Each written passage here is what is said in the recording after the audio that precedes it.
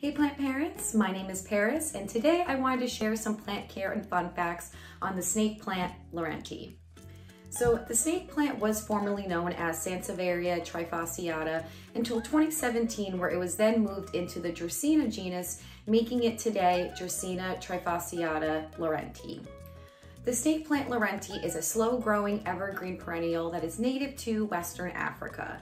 They have very shallow, fibrous roots, which actually helps them last in the same container for several years without outgrowing it. So you can count on this plant being fond of tighter quarters if you're not someone who's always up to repotting your plants.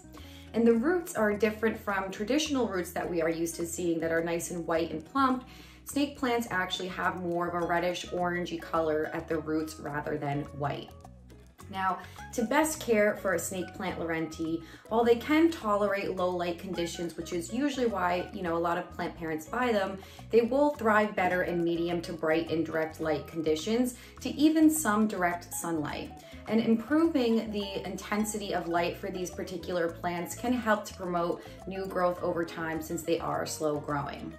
Make sure that you are always allowing that soil to dry out completely between waterings, as they are very sensitive to overwatering, which can easily lead to rot if you don't let it dry out.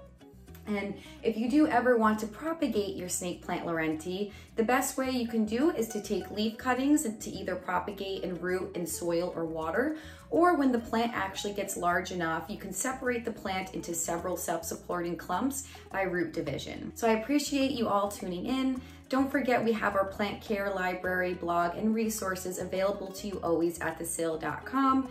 If you need any assistance on care outside of those resources, please don't hesitate to reach out to us at thesill.com/contact. Bye, plant parents.